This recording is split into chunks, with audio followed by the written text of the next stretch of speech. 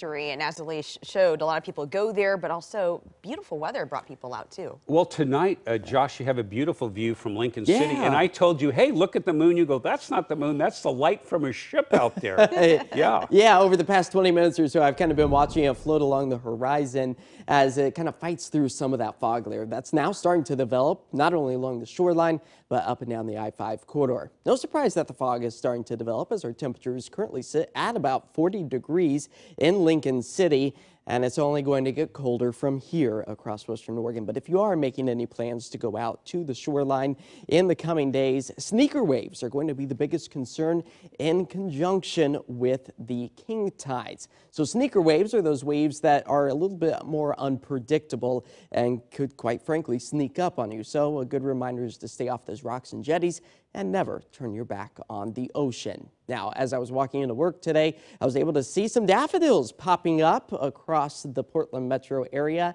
And if you happen to see any spring sights across your neighborhood, we'd love to see it and continue the conversation here on Coin 6 News, because we're only 60 days away from the first day of spring, just a stone's throw away, as the fog layer quickly starts to find its way back into western Oregon and Washington, the Hawthorne Bridge from about 2 hours ago or so.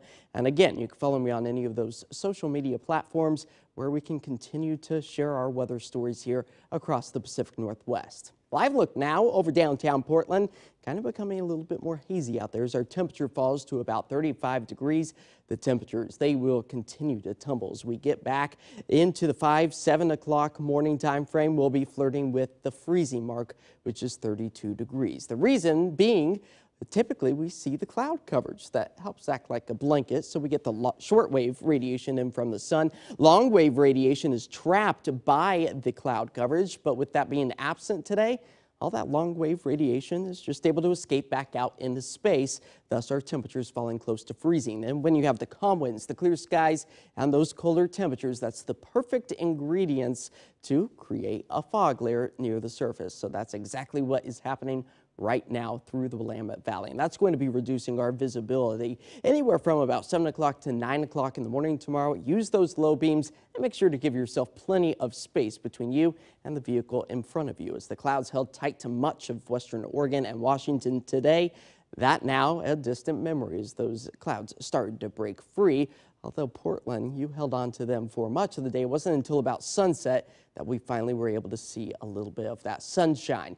Now, it only takes one dry day to kind of tip the scale. We were above average for the month of January, now below, but only by about 7/100ths of an inch. As high pressure continues the drying trend into Friday, as we prepare for a developing low pressure system along this weakening front to push back the moisture into western Oregon and Washington by the time we get into Saturday afternoon. So fog to start the day tomorrow, sunshine by the afternoon, rain, it does return by the time we get to Saturday afternoon. 46 though, our daytime high for tomorrow. North winds at about 5 to 10 miles per hour. That sunshine, it will be a nice change of pace for us as those temperatures continue to ride out just at about normal for this time of year. But Monday into Tuesday and Wednesday, we do see those drying skies once again. So not a lot of room to complain here for us. But I also want to note that tomorrow is also our first 5 p.m. sunset of 2023. All right. That is something to look forward to. It and is. Friday. Josh, thank you. Still to come.